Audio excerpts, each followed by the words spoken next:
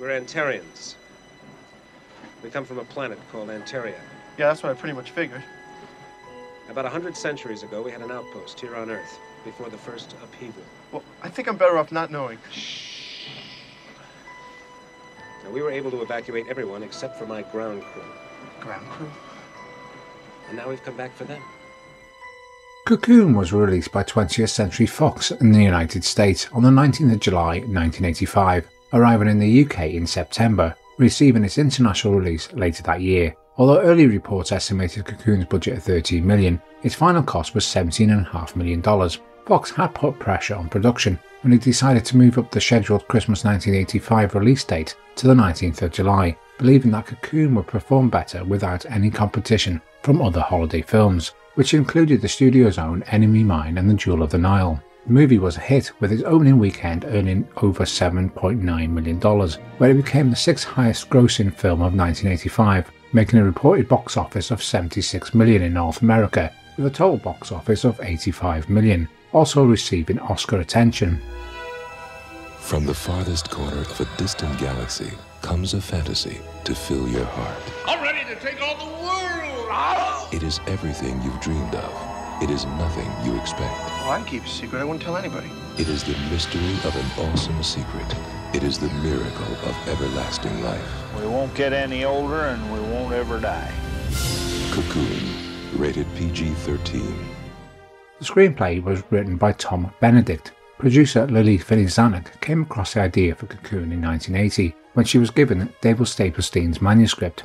Lily's husband and partner Richard D. Zanuck and producer partner David Brown, who had worked on what is considered the first blockbuster, Jaws, agreed to purchase a 12-month option of David's treatment for roughly $7,500. When the first draft of Cocoon was completed in 1980, Fox's president Cheryl Lanzin was reluctant to proceed. Lily Zanuck then ordered a rewrite of the screenplay. At the end of 1982, however, Zanuck and Brown terminated their nearly 4-year partnership with Fox. Shortly after they relocated to Warner Brothers, Fox had hoped to approve Benedict's new draft. Despite the enthusiasm, the studio could not proceed with Cocoon without Brown and Zanuck, who co-owned the rights to their property. As a result, the duo postponed their deal with Warner Brothers and returned to Fox to develop the picture. Robert Zemeckis was originally hired as director and spent a year working on Cocoon in development. He was directing another film for Fox, Romance in the Stone. However, when top brass from Fox previewed the movie, they hated it. Also, in addition, his previous efforts, I Wanna Hold Your Hand and Used Cars, though critically acclaimed, were both commercial failures. Zanuck was forced to fire Zemeckis if he wanted Cocoon to be made. However, Romance in the Stone turned out to be a huge commercial success and gave Zemeckis the clout to do Back to the Future, which had previously been turned down by every major studio. Ron Howard, fresh off the critical and commercial success of Splash in 1984, had been hired as his replacement, allowing production to finally move ahead. Ron, of course, a famous child star, having appeared for George Lucas in American Graffiti, and of course he's best known for playing Richie Cunningham in the hit comedy Happy Days. Howard made revisions to the script to emphasise the relationships between the aliens and the human characters. However, he receives no on-screen credits for this. The plot follows peaceful aliens from the planet Antaria, who about 10,000 years ago set up an outpost on Earth, on Atlantis. When Atlantis sank, 20 aliens were left behind, kept alive in large rock-like cocoons at the bottom of the ocean. Now a group of Antarians have returned to collect them. Disguising themselves as humans, they rent a house with a swimming pool and charge the water with life force to give the cocoons energy to survive the trip home. They charter a boat from a local captain named Jack, who helps them retrieve the cocoons. Next door to the house the visitors are renting is a retirement home. 3 of its residents, Ben, Arthur and Joe, often trespass to swim in the pool next door. They absorb some of the life force, making them feel younger and stronger. I feel great! Me too. You wouldn't bullshit me. My God, I'm telling the truth. Huh? Why shouldn't he feel good? I feel tremendous! I'm ready to take on the world! Ow! Ow! Jack spies on Kitty while she undresses in her cabin. He then discovers that she is an alien. After the aliens reveal themselves to him and explain what is going on, he decides to help them. Eventually Ben, Arthur and Joe are caught in the act, and they are given permission to use the pool by the Antarian leader, Walter, on the condition that they do not touch the cocoons or tell anybody else about it. Rejuvenated with youthful energy, the 3 men begin to feel the benefits of the pool. The film stars a host of veteran actors. Don Ameche stars as Arthur, a popular actor in the 30s and the 40s, starring in movies like Heaven Can Wait, seeing his film career surge in a comeback in the 1980s in movies like Trading Places in 1983. Wilford Brimley stars as Ben, and he turned 50 during filming. Brimley bleached his hair and moustache to turn them grey, and had wrinkles and liver spots drawn on his face. He's probably best known for his role in John Carpenter's The Thing, and has also appeared in the Star Wars spin-off TV movie Ewoks Battle of Endor. Hume Cronyn stars as Joe, a veteran star of TV and movies, such as Crowded Paradise in 1956. Jessica Tandy stars as Alma. Tandy and Cronyn were married in real life and would appear together later in Batteries Not Included. Tandy would go on to win an Oscar for a role in Driving Miss Daisy. Brian Dennehy plays the leader of the Antarians, Walter, an unusual role for the actor known for playing tough characters, like the sheriff in First Blood, and also starred in FX and its sequel. Steve Guttenberg stars as Jack Bonner. Nicolas Cage was considered for this role. Steve was known for his work on the Police Academy series, as well as later starring in Leonard Nimoy's Three Men and a Baby. Tanny Welsh, daughter of screen icon Raquel Welch, stars as Kitty in her first movie role. Tanny returned in the 1988 sequel, but was more successful in her modelling career. Barrett Oliver stars as David. Barrett, of course, is best remembered for his role as Bastian in The Neverending Story, as well as Daryl, also released in 1985. The movie also stars Tyrone Power Jr. This was Tyrone's first role. He was the son of Hollywood legend Tyrone Power, and the half-brother to Tyrone Power, the star of Sinbad and The Eye of the Tiger. Other cast members include Jack Guilford as Bernie, Maureen Stapleton as Mary, Gwen Verdon as Bess, and Herta Ware as Rose. Location filming took place in St. Petersburg, Florida between August the 20th and November the 1st, 1984. Locations included a 40-acre bay estate, the Suncoast Retirement Community, Coliseum Ballroom, and Confetti's nightclub, as well as the Shuffleboard Club and Snell Arcade buildings. In addition, the Bayside house was rented by the production team and renovated for the filming of the pool scenes, with a makeshift temporary structure built over the outdoor pool. The crew relocated to the Bahamas for the remainder of the production, where most of the underwater footage was shot. Actor Mike Nomad, who appears as one of the Antarians, was hired as a scuba diver instructor. He taught the cast after he'd previously worked with Ron Howard coaching him on Splash. The movie's fantastic score was written and composed by the late, great James Horner. The film marked the first collaboration between Howard and Horner. He composed the music for many films directed by Ron Howard, including Willow in 1988, Apollo 13 in 1995, and A Beautiful Mind in 2001, before the director turned to Hans Zimmer as his regular partner. In the mid-1980s, Horner composed scores for many fantasy and science fiction films, ranging from his 2 Star Trek scores to Krull and Aliens. Although Horner was guilty many times for reusing music cues, he does here. The music used for the part of the sequence when the Coast Guard and the police are chasing the boat is nearly the same music that is used in Star Trek II: The Wrath of Khan in 1982, when Spock is in the engine room trying to fix the warp drive.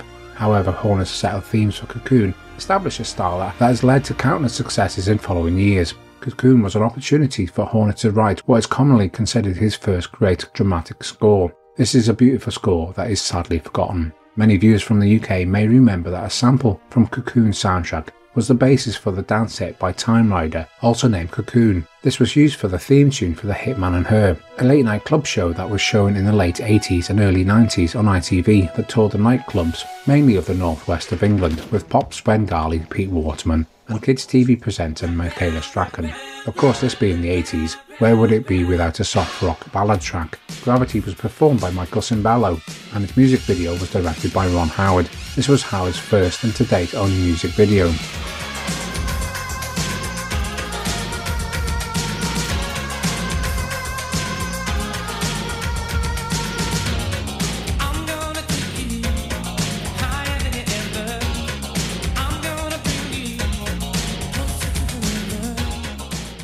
The cinematography by Tom Peterman, known for his work on Flashdance 1983, Star Trek IV: The Voyage Home in 1986, and Men in Black in 1997, is gorgeous throughout, particularly the Coliseum Ballroom. Also the underwater scenes shot in the Bahamas, where there's some also grated footage of some real and not so real dolphins. ILM provided the special and visual effects, with Ken Ralston as VFX supervisor. 3 decades on, some still work well, while others look dated, with the Antarians having similar latex skin suit disguises to the visitors in 1983's miniseries V. I always found this a strange design and not really original, while the Antarians, who resemble space mummies, were of course played by other actors, which included Wendy J. Cook, who also reprised the role in the sequel. I must admit, the scene where Jack witnesses Kitty removing a false skin disguise and looking back at Jack through his peephole totally freaked me out as a kid for many years.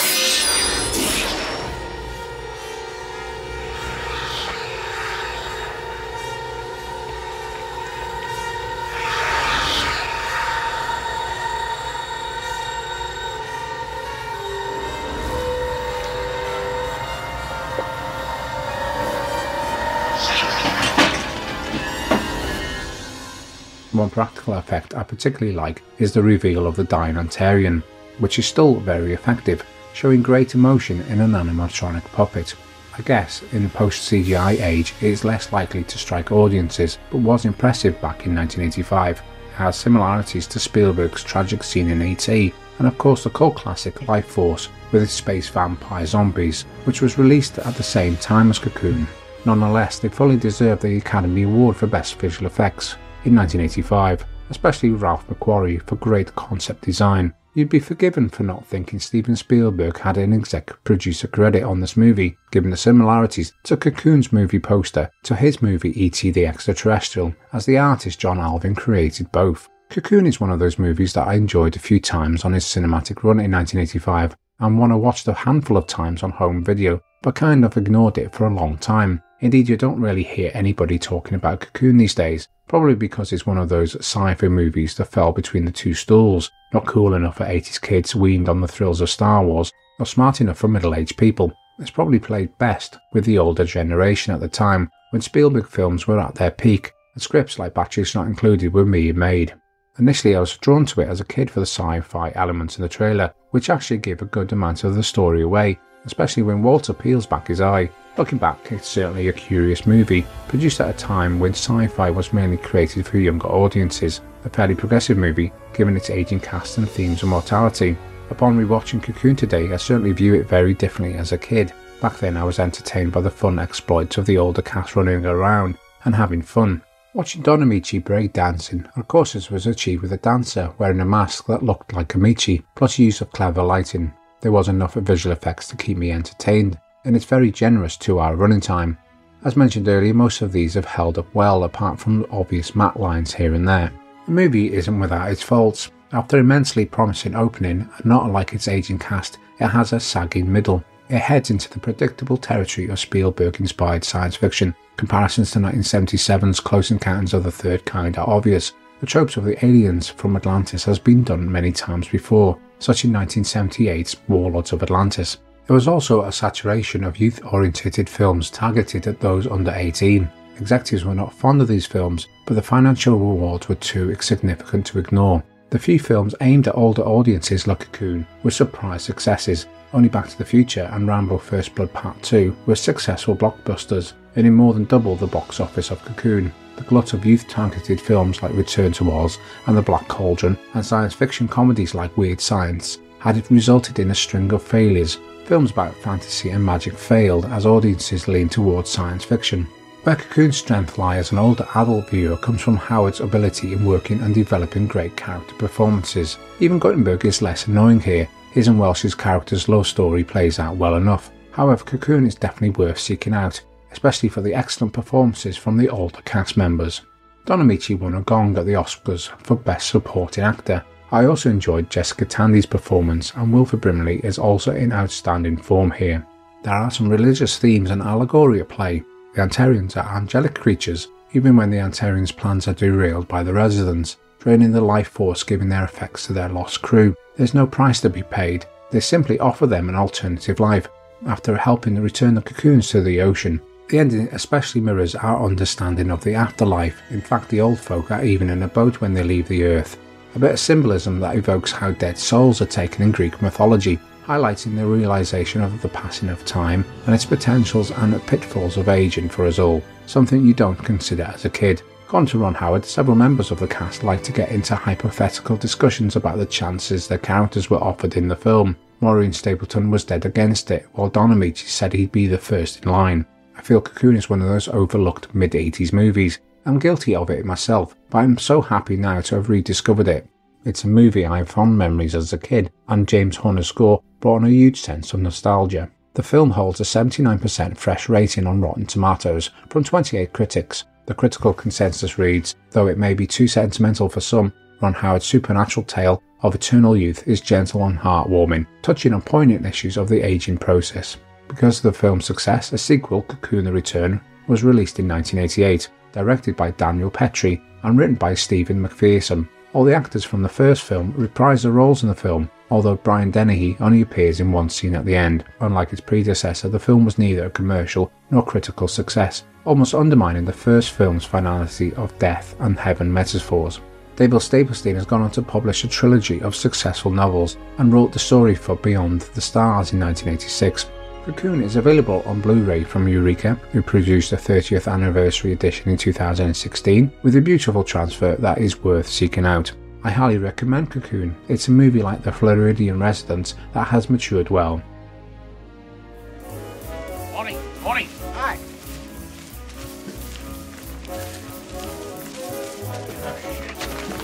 Excuse me.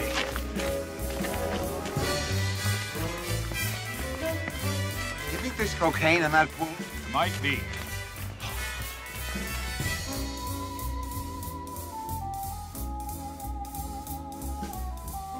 What if we OD? Well, we'll keep an eye on each other. I'll watch him, you watch him, you watch me. Perfect.